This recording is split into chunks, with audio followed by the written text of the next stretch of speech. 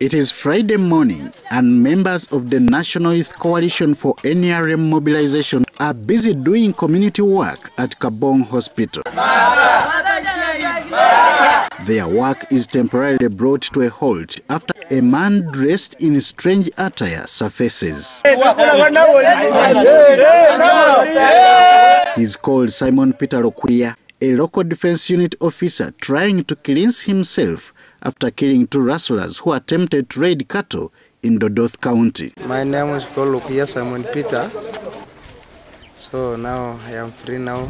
And as has been the practice in Karamoja region, by him coming out dressed like that, it shows he has been cleansed. So that is what's called cleansing. This thing has been existing.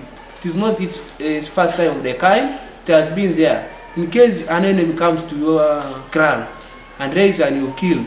So that's the last moment now of cleansing that you are seeing. In the past, when somebody kills an enemy, one is cleansed.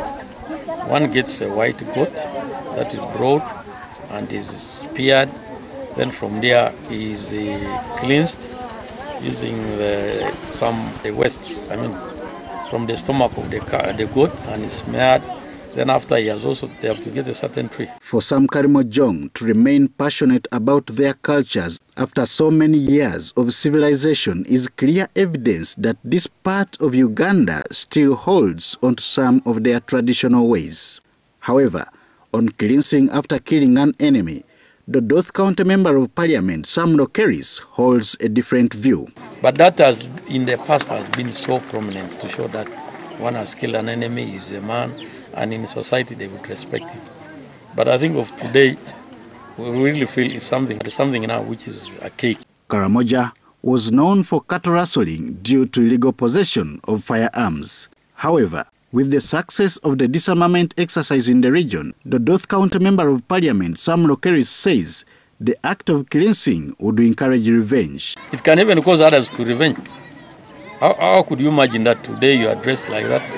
Tomorrow the other fella will kill you and then he does that. So it was something which was perpetuating revenge. Today, the Karamoja rear, graze and protect their cattle against wild beasts and raiders jealously without resorting to violence.